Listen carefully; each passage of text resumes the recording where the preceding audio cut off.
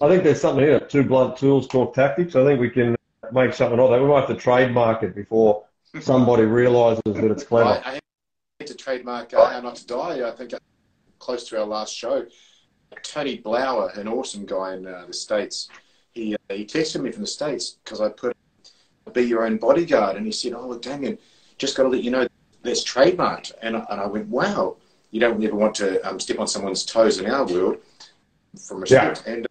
And yeah, literally, he's trademarked "Be Your Own Bodyguard." So that night, I jumped on and trademarked "How Not to Die" guy, and there we go. Nice work, but it's all well and good to have the trademark for him, but you can still be your own bodyguard even if you can't put it on your posts. I think that it's an important phrase. I think for people to be aware of it. And I saw a post that you put up actually. Now that we're on that topic, that a response to one of the guys that was talking about expecting the police to protect you and all of that stuff. And both you and I have been in the police. Look, it's very much a role that we would take on if you happen to be walking by at that particular time. But I think you made a good point that I think you made a good point that response times from police they're quite high, and typically most fights, you probably know the stats better than me, but most fights are over within the first couple of minutes. Even if someone happens to make a call to the police, the chances of them getting there to save you are pretty slim. So being your own bodyguard or being aware of your surroundings is pretty important, I think. It really is, and I love that. True blunt tools talk tactics, because that's what I like to touch on. Exactly that, about being proactive. But when you say bodyguard, a lot of the time, the bodyguard's job is to protect that person, the VIP's integrity, face, dignity. Yeah, exactly. Protect their dignity out of all things. Remember Prince Charles being egged in New Zealand and things like it wasn't Grenade, but dignity. Be your own bodyguard. You got to protect your own dignity. You got to protect your families, down to actual violence that comes out. And it's about being proactive. Why shouldn't you be a little bit prepared? And it literally relates exactly to strongmen. Being prepared, I'd much rather, I think we've chatted before, spend $10,000 to protect a $1 million business from going under because I wasn't protecting my dignity because I had a massive night out at the casino and had a couple of scantily clad women on my arms or something like that. You got to be your own bodyguard. Let's think about these things. Let's get those tools. And that's what it's down to is proactiveness. Let's get ahead of this stuff. You're the perfect example. I could ask you that question, and I don't think I asked you the question in some shows, is what would you have given to go back and prevent what happened with good skills going forwards at that time? Yeah, look, I think most people will know that in my career, I did very well in my career, but I was battling depression and a gambling addiction. And it's funny, it's only recently I've started to really hone in that I know the gambling addiction cost me $2 million. That's in money I gave to gamble. But it ultimately cost my career, and I was on very good money. So whatever earnings I could have made from that career, it cost my reputation. It took me 5 years to recover that. Maybe I've not recovered it in some people's eyes, but it took me 5 years to be comfortable with myself through that. So there's a cost there. It cost me relationships. It cost me houses. What would I have paid to not have lost all of that? You could probably write your own check. I've been quoted as saying I would gladly have paid $200,000 to have not lost $2 million. But I think the word that it comes from a play on the Scouts of be prepared. But I like to say never unprepared. You know, you don't know what the scenario is that's going to pop up. In my world, it's, you know, a mental battle. And as you said, you might be out on a Friday night, you have a few too many drinks, you end up in the wrong bar and maybe with the wrong type of girls, or maybe you're in a fight, or maybe you just spend the weekend in bed because you're hungover and you've stopped doing the things that you're supposed to do. And in your world, if you're not prepared, you don't know how to carry yourself, you don't know which side of the streets to walk on, how to get into your car properly. Simple things that we all think that we know, but we don't know what the scenario is going to be, but there's probably going to be a scenario that comes up in your life. And so the best thing you can do is prepare as best you can, which is your mind, which is your process, which is your body, so that whatever comes up, you're as prepared as you can be. You might not know what it's like for four people to jump out of a dark shadow, but if you're prepared, you're probably not walking down the place there's dark shadows, right? And then you don't have to worry about it. Exactly. A guy that I respect, John Kehoe, wrote the book Mind Power, and I went to his course many years ago. He's talking about controlling those controllables, controlling your mind, and one of the things he really said was through the lockdown period is, you've been here before. And you're like, what? No, I haven't. You've been here before. Yeah. You've been in a time of crisis. And what happened? You got through it because you're here. You've been in crisis. You know how to go through it. It's in there. But what a clever thing you do. And I just got validation this morning about how much reach I'm getting is empowering other people with a bit of knowledge, with one little thing that they can take away. I've taken so much away from what you put out there. It's brilliant. And just empowering with a bit of knowledge or a little bit of motivation, a little bit of push. A male sometimes only needs, because we're such crown guys, only needs that one person to say something and they can change their direction, change their compass direction completely, and they're going in the right direction, can't they? Yeah, I actually just got off a call where we were talking about how I think the world has smartened up to gurus telling them what they should do. And I think some of the things that's great about the podcast, the way that you run I always get it mixed up. Is it Mind and Muscle? Or Muscle? Straight Talk Mind and Muscle podcast. It's a Mind and Muscle, right? It's a mouthful, but I thought it encompassed it. I just always get muscle and mind around the wrong way. But yeah, the Straight Talk podcast, I think you have conversations and you allow people to pick out of those conversations what resonates with them. And instead of saying to somebody, this is what you should be doing, the brain is set up to answer questions. If we can somehow deliver our message in a question, the brain will do the work for you. And probably the best analogy I can use is, when I was struggling with depression, with gambling addiction, with trying to rebuild my life, every time I saw a success story or how someone had overcome struggles, I'd always say, yeah, but that's not me. That's not my story. They didn't come from where I came from. They don't have the problems that I have. Yeah. And I kept looking for reasons why. Was it John Kehoe you said? He's talking about you've been here before. Yeah. I tried to find reasons why I hadn't been there before, right? Like why that story didn't resonate with me. And then eventually I watched I saw a 7-minute YouTube, Tony Robbins Saves a Marriage. I remember it vividly. I don't remember the date, but it's around 2018, so it's a long time ago, and I can remember the title because it was the first time in a long while I saw somebody else's story, had nothing to do with me, but I managed to shift my perspective to say there is something in this that I can learn if I change the symptoms, change the story, change the nuance, and fit it to my story. Yeah. And much like if you've been in crisis at any time, no matter what that crisis is, no matter even if you realize you were in a crisis or not. For the ladies out there that have had kids, it might not feel like it, but going through childbirth is a crisis in and of itself. Not by definition that it's a bad experience, but something is drastically changing the way the body is reacting, and you survive that, right? Your mind has to be right. You've got a new child there. You have to learn to grow differently. And that's a crisis that you overcame because you're in a great space now. All you've got to do is shift that story a little bit to your current circumstance, and you can get out of that crisis as well, or move through that crisis rather than get out of that crisis. Exactly. Yeah. That was a great thing you did, talking about a female with a baby, because it is. Can you imagine? I forgot the stats. 30% of your own calorie needs go towards producing milk for the baby, like food for the baby. The sacrifices that you put out, and those are the biological ones. Let's look at the sleep ones. They say you're sleep deprived for 6 years. You know what it's like for a short period of time on selection processes and on the SS Hell Week. it is a time of crisis, but we just take it in our stride. If you can at least recognise that, if just about every time we get the chance to say it, I think a single mum to a newborn is tougher than any special forces guy. Yeah, I don't doubt that.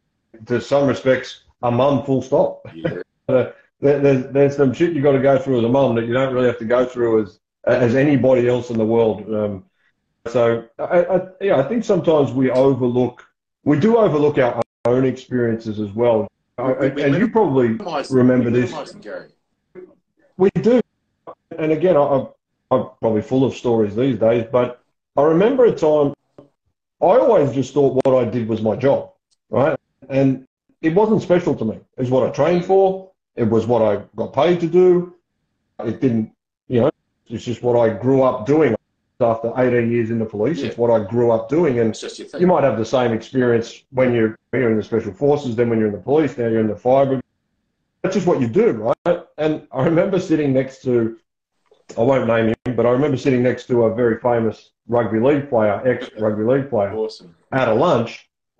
And he kept asking me about my job like he was a little kid in a candy shop. Yeah. And I'll be honest, I was sitting there wanting to ask him about his job because all I wanted to do was play professional rugby league, right? But it's a moment where I recognise that we do minimise our own experiences. We don't value the things that we've been through because we just think, well, that's just what I do. That's just a part of, we see other people's experiences as fantastic, as awesome, as, I don't know how they ever overcame that. And we forget that we probably overcome some stuff. No matter where you are in life or what you're doing, you've had to overcome something to get there. And we have to celebrate those successes, or at least recognise those successes. Forming what a new friend of mine, the owner of something called the Pretzel Oz. Check them out on Instagram. Amazing entrepreneur. Pretzel Oz, as in eating pretzel. Pretzels with the Z. Pretzel Oz. She's an entrepreneur that started these pretzel businesses through Australia, but she said a success loop. Start a success loop, and celebrating our successes. When you and I are the kind of people that do minimise those, we might not get that success loop where it should be to what other people would be thinking. So yeah, we do minimise it, which is the strangest thing. Yeah, when you're in a time of crisis, you default to your training.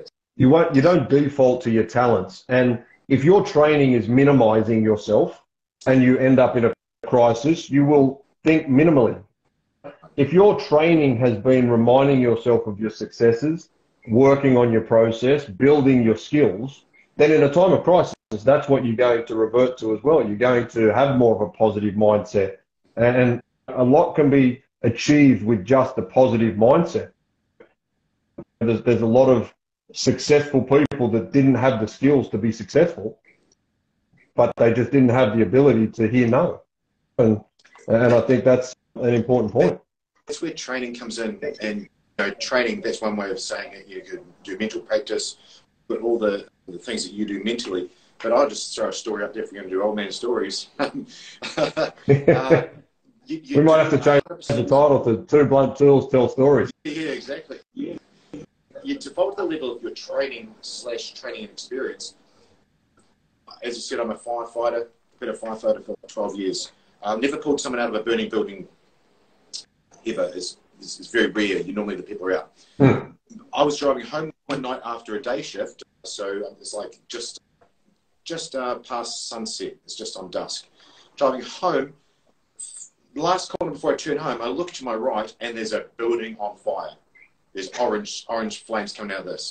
I was like, holy cow. Hit the brakes. Go to call 000. I went, nah. I have to discount that.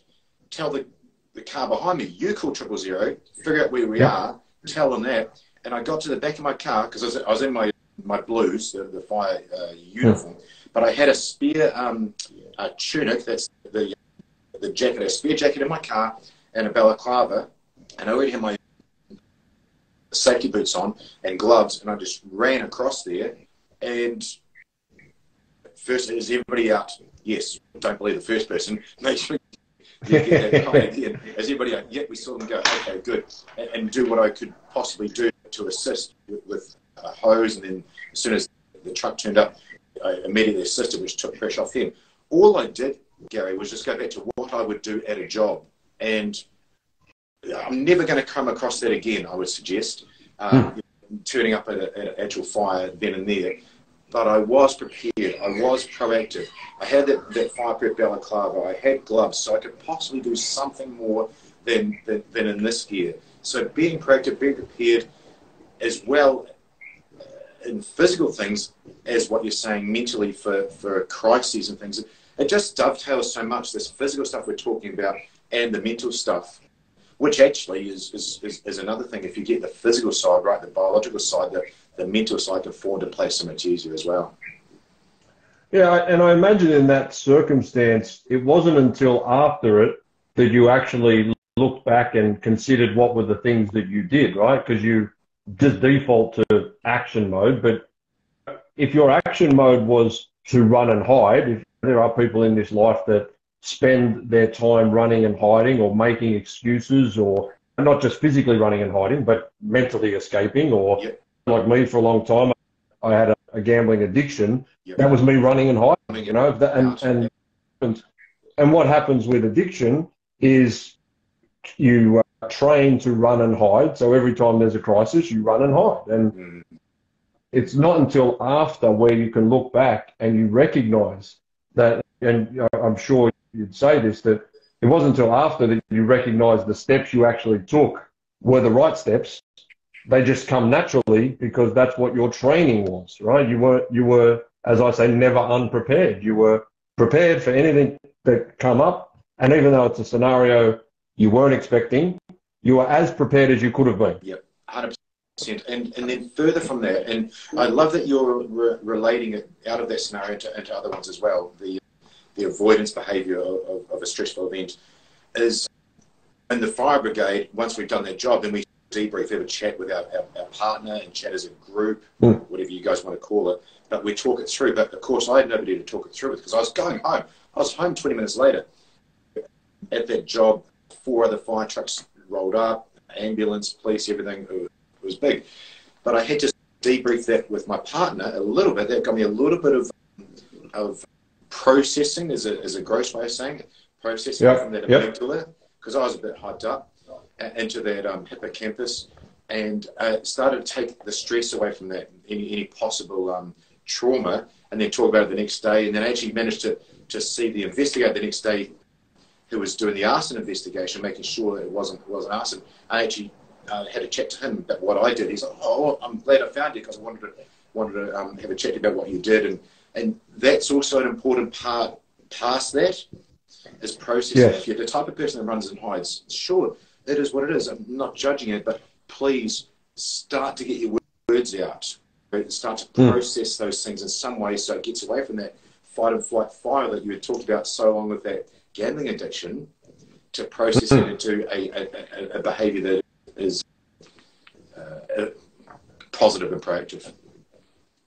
Yeah, and in any level of peak performance, I'm fortunate enough to be studying this at the moment, but in any level of peak performance, there is always a pre, a during, and a post phase of the performance, irrespective of what it is. And the post part of it, we do often neglect, whether it's a good experience or a bad experience, whether we've taken action or we've run and hid, which, to be fair, spending a lot of time doing close protection, running and hiding was the nature of the business, right? Like your job isn't to stand and fight a lot of the times. Your job is to run and hide. Like there's nothing wrong with that. That's a part of what the process is. Yep.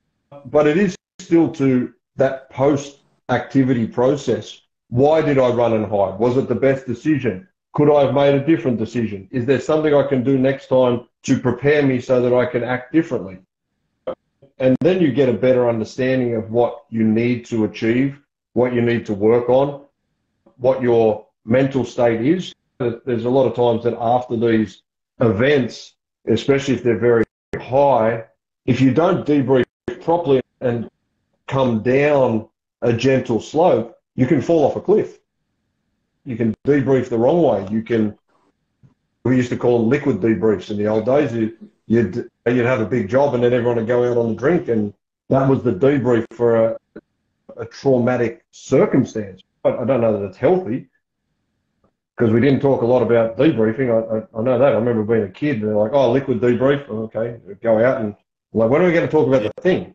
And it's like, no, you'll be right. You'll be right. You know, it is an important part if you want to be better and do better next time, and remembering that doing better doesn't always mean taking action. It might mean the same result, but you have to remind yourself of the importance of how to come down from a traumatic or a crisis or a high emotional state. Absolutely. I can only think about a civilian going through a fall from grace, as it were, and you read in the paper they've gone off the rails, they're out drinking or doing whatever they do. And I can imagine the hardship that is. And I never compare someone's trauma to, oh, but they didn't get blown up or whatever. And you don't compare it to yours. And no one should.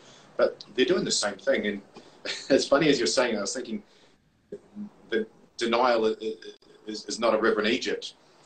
I actually interviewed a woman who went down the Nile in Egypt. It's Sarah Davis over your way. I interviewed her a couple of weeks ago, and she was all about preparation. She's a project manager. Her first ever adventure in the world was all preparation. She had not a close protection guy, but a security consultant, and when they got arrested in a country that I can't remember, it's in the show notes, she had all these things to do, all these procedures that was being prepared, and it worked perfectly. It was not what they quite planned for, but it just worked perfectly. And denial wasn't going to do it. It wasn't, oh, this isn't really going to happen. And the preparation served them so well, being proactive. They were ahead of the curve. And again, man, when I realized what strong men means and what you do, how awesome would it be to get in front of that now, to have people hear you speak at their workplace or whatever it is, or a talk, or as you were on Sky News the other day, and just be able to remember that just when they're getting into that crisis, or remember it just before the wheels are going to fall off. It'd be really clever, I think.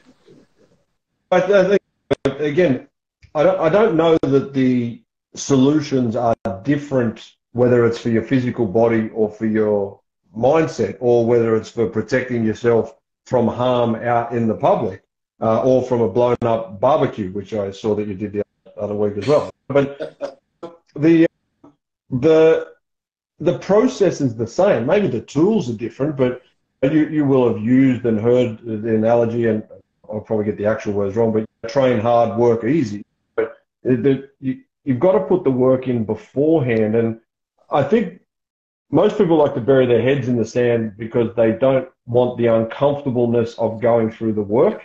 But I can promise you, having had to go through the pain of the work is a lot less than the pain of the suffering. And the thing is, with everybody has the opportunity to grow, to build their mindset, to build their body, to build their awareness, if they're prepared to be open to the experience. Yeah. Do you want a better life? Even if nothing ever goes wrong in your life, having a better mindset, a better body, and more awareness is going to make for a better life. You know, so this isn't just crisis management, and the stuff that you teach, the stuff that I teach, isn't just so people can prepare for the worst. It's so they can also create the best. If I'm aware of my surroundings and I feel confident and safe, I can do more things with my life. More bad ones, right? Correct. And in my world, if I can help somebody create a conscious identity and be comfortable with who they are and build a compelling vision of the future and a pathway to get there, they're far more happy, far more successful. It's not just about defending off addiction or depression or PTSD or anything like that. It is actually about peak performance. It's actually about being at your best. So this isn't just a crisis management tool. It's actually a success tool. Working on your mental health, your mental strength, your physical body, your nutrition. I know Jess does the nutrition as well. And the internal functioning, working on your awareness and your street awareness, and it's all part of the most successful version of you. That's, and that's what we all want. And to be fair, it actually doesn't take a lot of work. An hour a day, a little bit here and there, a little bit more conscious, finding the right people to get around, talking to the right people, listening to the right people. And you can start slow, but more awareness, more training, your life is just better. There's no two ways about it. It's just better. Yeah, absolutely. I was on this. So Spotter Up is a website, and mainly a tactical website in the States, but he's now got the We Fight Monsters podcast, and he was interviewing me this morning, which was absolute honour. He's got some big hitters there, so just getting me there. And he's including yourself. See, there we go. It's a good example of what we do in Minimise, eh? Yeah, that's right, yeah. He asked a series of questions that were so tough. And towards the end, one of the questions he asked was, essentially, what did you do to get yourself out of the hole? What did you do to hold yourself together? And I'll never forget just how, when you're in those dark times, when you're in those wobbly times, you're still trained. You still come into this garage on the other side, and you still got your PT. And that's a nice base. And very quickly, I realised after a few alcohol bits of numbing or denial that the sleep was off, because you're going to lie in bed till 3 or 4 in the morning, thoughts going off in your head, and it's just horrible. So you just numb out. I realised very quickly, hey, you need to get a handle on that. So I got Kirk's sleep remedy. Even though I thought I was good at sleep, I wasn't taking the own advice. So I got the sleep and the exercise right. And that helped me so much, because, dovetailing to what you were saying 5 minutes ago, biology creates psychology. Please, if you're listening to that, it's so important, because if you're hangry, that's a new term, hungry and low blood sugar, and you're going to get a bit cross. You don't want to be hangry at your kids, or hangry at your partner, or even hangry at yourself just because you missed a meal. So let's get your shit together. The biology is within our control. We've done it for decades, literally a lot of decades between us. Yeah, that's right. And we can control it. And as Ollie said, Ollie Ollerton is control the controllables. That's why I got this here. Come back from the shop. Yeah. Literally, I know I'm going to be training after this. So I got protein and ketones because I need to be my best when I train. So control the controllables. I just can't say that enough. And then where I got the idea for today's topic of being proactive. If those things happen, and then so somebody falls off the cliff mentally, and they come see you, or they've fallen from grace and they come see you, or they come see me because their partner's been, there was a home invasion or whatever. I don't even like mentioning that horrible stuff. I like to do the violent stuff in the courses, but some bad events happened. Neither of us can undo those for them, Gary. Yeah. We can't do that. It's happened. There's no justice. There's a legal system. There's no justice. Yep. Justice is undoing the event.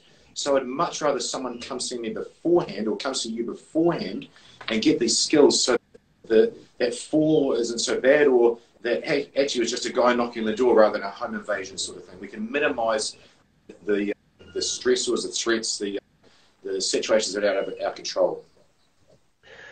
Yeah, and look, one of the things that you pointed out there, especially the preparing to you take a drink and you talk about controlling the controllables. I just came off an interview last week where they asked me about my recovery from mental health issues and how I used physical training to do that. Wow. And probably a lot of people won't know that the first elements of my coming through mental health battles was actually physical training. It was something that I'd always done in my life. It was something that I was trained in. My degree's in health science, but what I said to her was, it was one thing that I could control. I couldn't control the stories about me. I couldn't, in some respects, control some parts of my mind. I couldn't control what my work was doing. I couldn't control my partner. I couldn't control any of those things. But movement and what I put in my body is 100% up to me. And whilst we might not want to believe that, we might want to think, I've got to pick the kids up and it's raining and there's other issues. You can choose to move and you can choose to eat healthily. You can choose to take the right amount of water and you can choose to go to sleep at a particular time, or at least go to bed or get some support for your sleep. Yep. One of the things I found was that gave me an element of control. And once I start from that element of control, I can build control in other areas of my life, because like we were talking about before, it's a transferable skill. Yep. Once I learn this level of control here, I just transfer the skill to the next part. And for me, the next part was, so sleep was the fourth element there for me. And then the next part was a routine. And then it was mindfulness and mindset. And then it was cold showers. And if you're not in the cold showers, get yourself in the cold showers and ice baths. You're going to find out a little bit about yourself there. And so the skill became transferable. It was no longer I had to relearn a new skill. I just had to transfer the skill I learned. So regaining or gaining some of that level of control is a very important part. And like I said, two of the areas that you have absolute control over, for the most part, excusing people that don't have physical control over their body, but the two areas that you have control over are your movement and what you put in your body. And if you get that, start there. Go and see what does Jess call us? Is she just Jess Nutrition? Jess.com. How about that? It's the way of the world. Go and see Jess Wilson, Mrs. How Not to Die guy. But if you don't know what to do, find someone to help you. Google it for free. It doesn't really matter. But if we start to take control, we give over control of everything in our life to other things, not even other people. We give it over to other things. We give it over to the weather. We give it over to a job. We give it over to social media. We give it over to gaming. We're giving it over to things. We're not even giving it over to people that we care about. If you start to take control back, you can really change your entire life just by starting with one. I love that control. I interviewed Dean Stott. No, that's the wrong way to say it. I interviewed Alana Stott, who was married to Dean Stott. I was about to say Dean Stott's wife. Derogatory.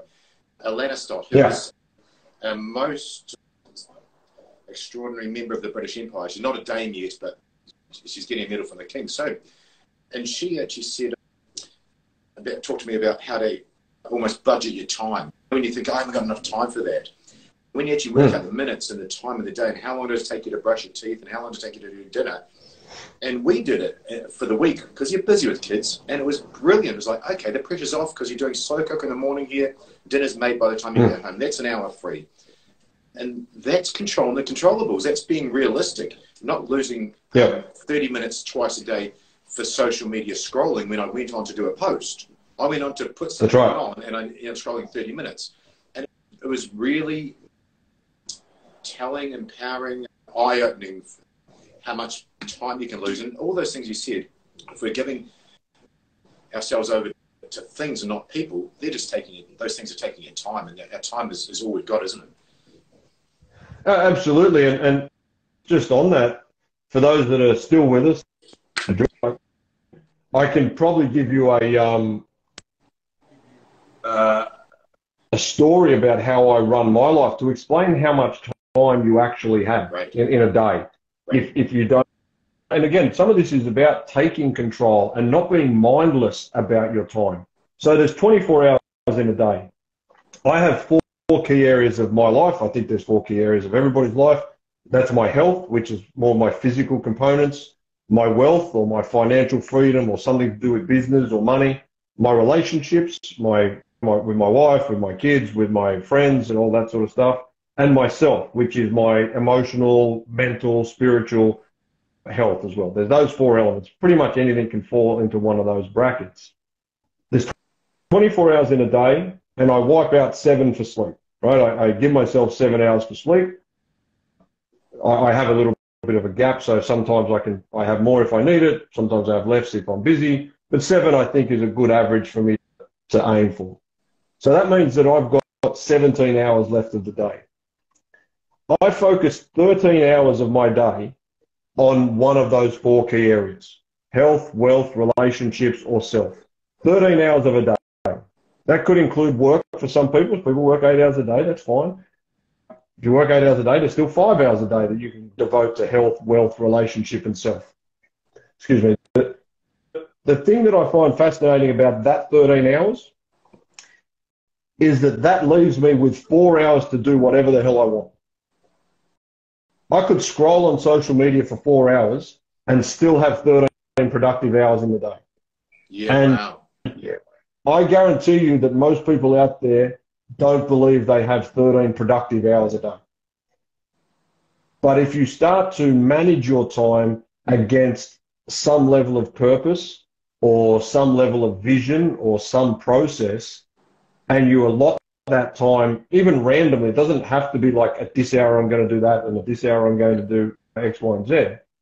You could do 13 hours. What I find is in that 4 hours, I'm typically working on my health. The 4 hours I have off, I'm typically working on my health, my wealth, my relationships with myself because I like doing that stuff. I might scroll for 20 minutes. I might put a post up and scroll for a bit, but it falls into that 4 hours of time where I do nothing or I'm driving somewhere or anything like that. There's a lot of time in the day. If you sleep for 7 hours, sleep for 8 hours, doesn't matter, sleep for 10. There is a lot of time in the day if you are conscious about how you spend your time. Typically, where we go wrong is we're not conscious about it. And the second place that a lot of people go wrong is believing that they're not a morning person, so they stay up late. And I guarantee you, 90% of people, 99% of people, by the time it gets to 8 o'clock, you are probably not doing anything productive. It's Netflix, it's scrolling, it's sitting on the couch, it's eating Cheetos, it's whatever. There are a small percentage of people out there that are productive after 8 o'clock, but it's not you. Get your ass up early and work properly and consciously through the day. It's all about being conscious. You've got so much time, so much time. Yeah. But if you're not conscious about it, you forget. It just gets to the end of the day and you're like, oh, I don't really know what happened today. That's just because you were not conscious about your day. That's all. Not that you didn't have time, it's just you weren't conscious. It really is. I guess mindfulness is a term that I don't even know what the hell that thing means, but I know what it takes to focus, and I'm being mindful in the moment. I got all these terms, but I see that successful people do them naturally. And I was saying today on the show, being a good parent makes you a better person. There's only one key word in the whole statement, and it's a good parent. I'm trying to teach those things to my child, passing those things on, which then makes me self-reflect. They talk about gratitude and gratitude journal. Again, that's Swahili to me, literally. That's my head. My ears maybe, and it just deflects off. But I know that at night, I literally, okay, what was the favorite part of your day? This is what we do with our floor time. What did you do well today, and what's one thing you'd improve on? So straight away, that's actually gratitude, whatever words you want to use. But it's really helpful because it's like, I did do something good today, and actually I did make a mistake today, and I'll work on that next time. And just by bringing it out, especially with someone else, I think it's helpful. Yeah, gosh, just I guess we touched on that earlier, though, Damian. That whatever you call it doesn't really matter. It's a perspective that you have. If you say to yourself, I don't know what mindfulness is, so I'm not going to worry about it, then you're probably not going to experience it regardless of what you call it. It really doesn't matter if, I don't know, if you call it Timbuktu, it's irrelevant what you call the thing.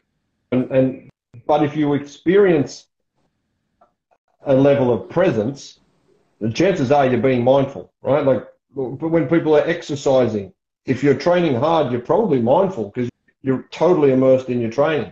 If you're listening to music, if you're drawing, if you're coloring in, that's mindfulness, right? Mindfulness, by definition, is having a full mind of the practice that you're engaged in. But again, where people get mixed up is, oh, I can't lay there and meditate. That's all right, you don't have to. And I can't write down gratitudes. Okay, but tell me what was good about your day, right? And I have the same thing, right? What's one thing that was good at school today? Or what's something good that happened to someone else? Just reframing, and again, it's irrelevant what you call it, but if you are more positive and present focused, presence focused and positive. You've probably got mindfulness and gratitude, which are, we know they're two key elements to success. There is almost zero successful people in the world that don't have some mindful and or gratitude process in their life. Absolutely. There's none. It just doesn't exist. Absolutely.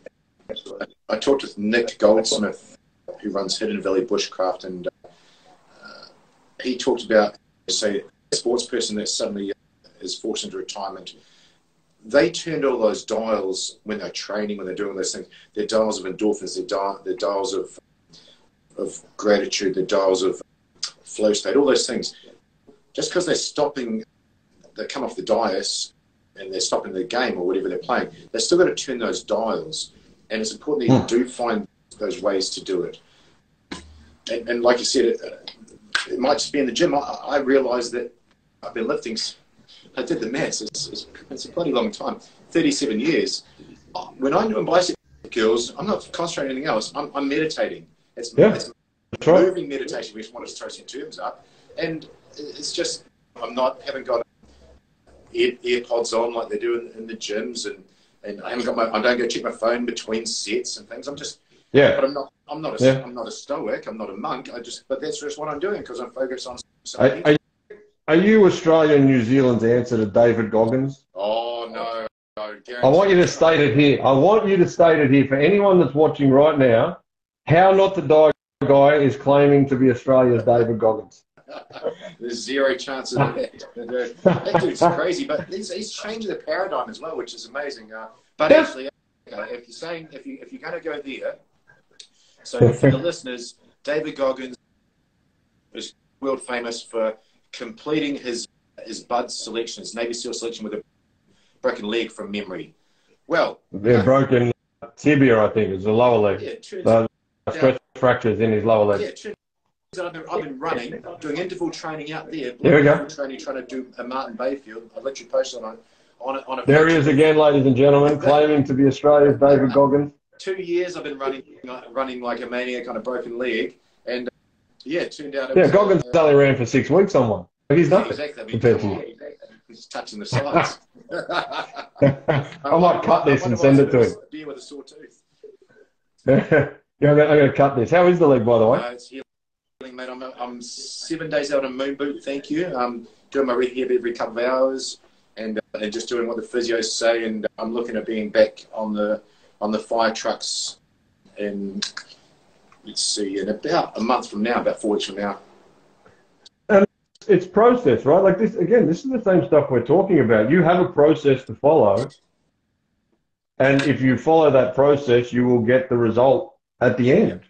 And whether it's physical, mental, self-awareness, physical space awareness, if you follow the process to get better, you'll get better. If you don't, course of action. I like that. Hope is not a course of action. That's what I've seen on your post a few times. It's true. It's not. Too many of us are leaving our lives literally up to hope. Lives in your sense, whether you come under attack. Lives in my sense, whether they destroy their lives or even unfortunately take the ultimate decision. There's lives being destroyed by people sticking to hope when we have more control than perhaps we'd like to admit. Yeah, and look, it's out there. Gosh, I jumped on YouTube this morning after the show. I had a link from the Spotter Up podcast to look at that. And what did I see? I saw my friend Eric Miyares. He's basically Jason Bourne, and I'm not exaggerating. Yeah. And he's on the Black Rifle Coffee podcast with Mike Glover. Big hitters.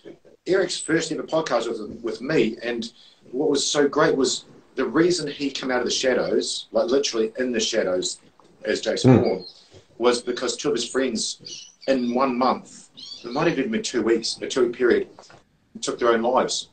And his passion is to get the message out there about mental health, and it's out there from people like us. I was talking to, like I said, the Michael Kachina from the show this morning, and his psychologist, the third one, because you go through a few, you got to find out who you resonate with. Correct. Was an ex-state trooper, FBI, whatever they are, then became FBI profiler because he got some psychologist skills, and now he's a psychologist. Speaks the same language. What I'm loving now, and I think Ollie might have said it, or possibly Dan Pronk or someone else around those lines, is the next version of the next era of psychologists actually going to be people like you and I that have gone through that, upskilled.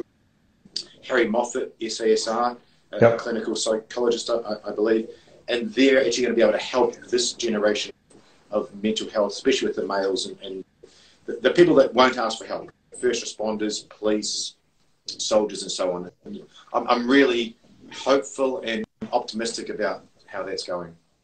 Yeah, I mean, I speak mostly to men. The name's in my business. It's also in my gender, so it probably helps. But primarily I speak to performance people or alpha personalities. So it doesn't matter, man or woman, in the police force, in the military, CEOs, business people, athletes. It's very difficult to ask for help. But also, to be fair, in my view, the therapy model has let a lot of that type of personality down over the years as well. Because if you're an alpha style personality, if you're a high performer, typically you're a problem solver, you're an action taker. And the entire therapy model is around talking, support, and comfort, which are important, but they're only part of the story for somebody who is keen to take action. Show me the problem, explain it to me how it works, and let me go and fix it. And I think we have been letting down that element of the story for a long time, and it's on both sides.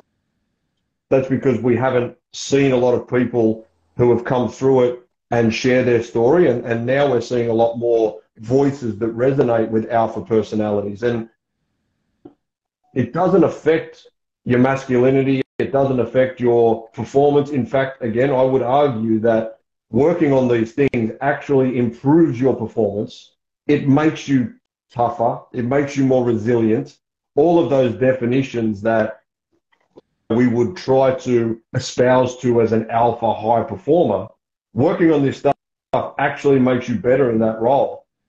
It makes you better individually, inside yourself, stronger, tougher, more resilient. And I think it's important that we are starting to see more voices that resonate. And I've said this a number of times. I wasn't going to go and see somebody in linen pants and sandals, right, to talk about my issues so I could get a cuddle. It just wasn't going to work for me.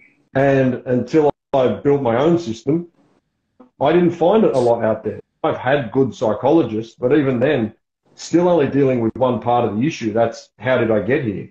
High performers want to know, how the fuck do I get out? Can I say that on Instagram? How the hell can I get out? That's what high performers want to know. Sure, tell me how I got here, but how do I get out? What do I have to do to get out? That's what I'm interested in. And I do think that is an arm of psychology that's growing. It's not only you, Gary.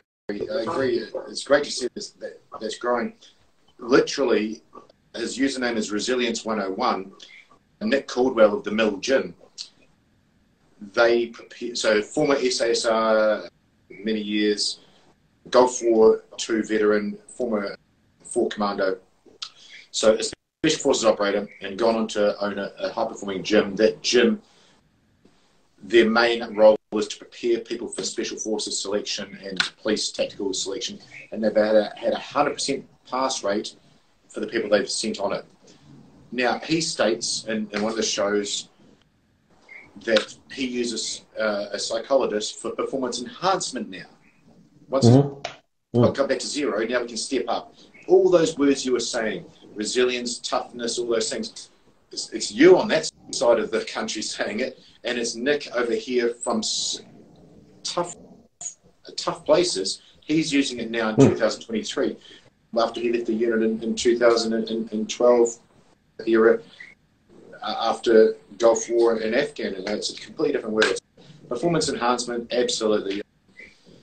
Yeah, I guess it comes down to proactiveness again. It sums up what the subject was today. It's being proactive, not only in fixing yourself, mending yourself, but let's prepare. I guess that I was saying prepare for the worst, hope for the best, but let's be prepared and have tools available. And it's great to be able to share these sort of things with us. We never know the subject, and we resonate on it all the time. That's great. Yeah, and look, I think it's important to point out to people too that to enhance performance isn't just what the dictionary or the social media definition of peak performance is. It can be to make you a better father, a better mother, to your performance in that realm, better at your work, better as a son, as a daughter, better at the school canteen. It really doesn't matter. Performance enhancement and high performance is relative only to the role that you are in. Yeah. There's not high performance, and because I see athletes at high performance, that if I'm not an athlete, I can't be a high performer. Because if I'm a mechanic, I can be a high performing mechanic. Yes. And if I'm a mother, I can be a high performing mother. Yeah. High performance is not siphoned off to particular industries. It's everybody, wherever you are, and performance enhancement relates to you. It doesn't just relate to athletes and business people and CEOs and police and military. It relates to everybody. And yeah, I think it's an important point maybe to end on, because I know you've got a workout to get to, and if you don't, you're probably going to be jumping out of your skin with that Real Ketones Australia product you're probably drinking there. Yeah. I saw the bags the other day. Is that a bag of powder? I know this is off topic, so apologies to anyone that's watching. Yeah, so the bag is a bag of 30 sachets, so it comes in a sachet amount, 30-day amounts, as well as the 10-day boxes. The sachets are in that bag, or it's a big bag of powder and I scoop it out? Big bag of sachets, big bag of sachets. Okay, these sachets? Yeah, that's the ones, the exact one. Yep. The littler ones, yeah? Yeah. That's not enough. I'm not supported by Real Ketones Australia, but I do take them. Check out How Not to Die Guy for that stuff. So I drink this for two reasons. One, I've got the workout coming up, so the protein's going in, and that's a no-brainer. That's literally every bit of science says have protein during the workout or after. But I had to have the ketones because I literally had breakfast at 6:30, I think, after their show this morning. I got to stay switched on, keep up with a brainy guy like you, so I wanted that brain to work as well. Look, I have my ketones, I have 500 mils of water in my ketones after my cold shower in the morning. It's the second thing I do after I get out of bed, because I don't eat typically till 10 or 11 o'clock. And one of the things I do find with the ketones is that it helps stave off that hunger for a little bit longer as well. But no drop off on your brain performance, eh? No drop off. That's exactly right. I'm still going strong now, although I have eaten now. It's 2 o'clock here, so I've had one meal. But we should do this more, mate. I think, look, whether people enjoy it or not, I enjoy it. It's a good chance for us to catch up, and perhaps, like we said before, there's something in our conversation that people might pick up, and we might find a better way to do it, or keep doing it this way, and maybe be able to share it across multiple platforms or whatever. But let's get two blunt tools together. I know they said a different word there for blunt, but two blunt tools together a few more times and see where the magic happens. Yeah, man, let's do it. It's important to get that message out. And if just one person here has really done our job, it's not a throwaway comment. And I had some feedback from the last one. It was great. It was really nice to hear. Yeah, man, let's make it happen. Yeah, appreciate it, mate. I enjoyed that workout. I'm done for my workouts today. I've got other types of sessions to do. We'll chat soon, and I'll post this up. And yeah, if you did like it, if you're still here at the end or you just watched at the end, send us some comments and maybe some topics that you want to talk about, whether it's mental health, physical health, nutrition. We might have to bring Jess on. Looking after yourself in public, how to stay safe out there. With my 46 years and 48 for you, 49, how old are you? Mate, I turn 50 in about 2 months' time. Okay. Your 49 years and my 46 years. We've probably seen a few things throughout the time, so if we don't know the answer, we'll certainly make it up. I'm happy to help. Thanks, guys. It's been great to talk to you. Cheers, mate. I enjoy the workout. Take care, brother. Thank you. See ya. See you, mate.